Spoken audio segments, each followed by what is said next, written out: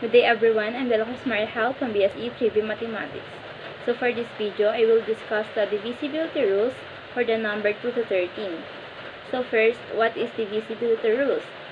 Divisibility rules is a shorthand way of determining whether a given integer is divisible by a fixed divisor without performing the actual division, usually by examining its digits.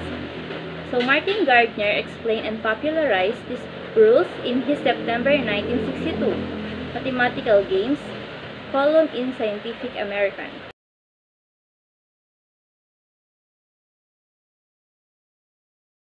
A number is divisible by 2 if its last digit is even. Example, 48. It is divisible by 2, right? Because 8 is the last digit is even number. On the other hand, 47 is not divisible by 2 because the last digit here is 7. Is odd number. A number is divisible by 3 if the sum of its digit is divisible by 3. So remember, when we say sum, it's addition. So for example, 768.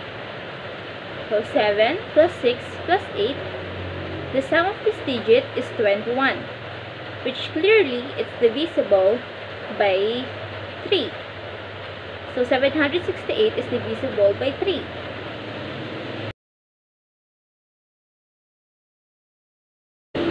A number is divisible by 4 if the last two digits are divisible by 4.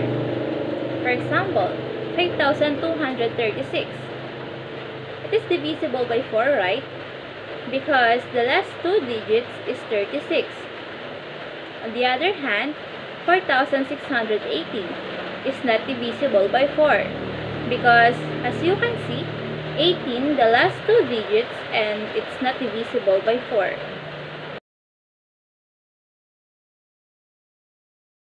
The number is divisible by 5 if the last digit is 0 or number 5. Example, 235. It's divisible by 5 because the last digit here is 5. Example number 2, 140. It's also divisible by 5 because the last digit here is 0.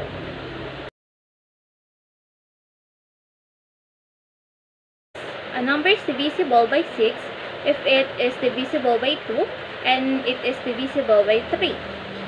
Example, 168.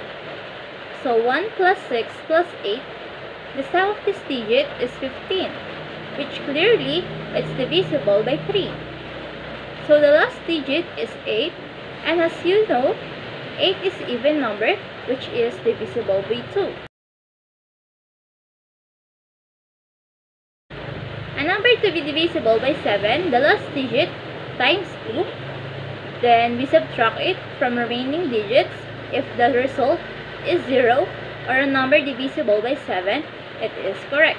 Example, 483. So the last digit here is 3.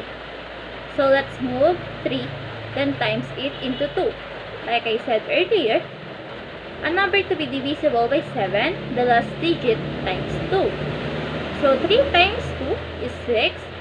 Then 48 minus 6 is 42. And as we know, 42 is divisible by 7. Another example, 63.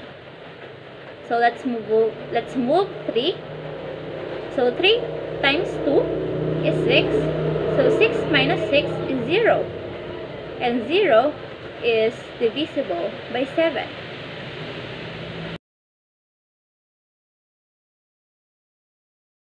A number is divisible by 8 if the last three digits are divisibility or divisible by 8. Example, 47,152. The last digit here is 152, which is divisible by 8.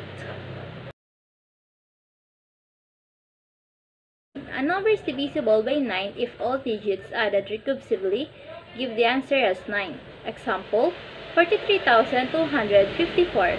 So let's add all the digits. 4 plus 3 plus 2 plus 5 plus 4 is equal to 18. So 1 plus 8 is 9. So like I said earlier, if all digits added recursively give the answer is 9. So 43,254 is divisible by 9. A number is divisible by 10 if the last digit is 0. Example, 428 is not divisible by 10 because the last digit is 8. On the other hand, 540 is divisible by 10 because the last digit here is 0.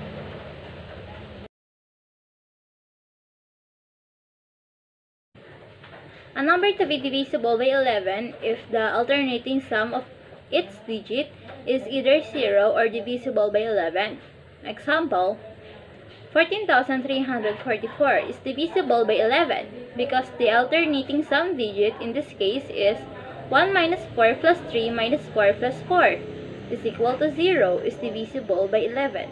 On the other hand, 42,639 is not divisible by 11 because the alternating the sum of its digit, which 15, is not divisible by 11.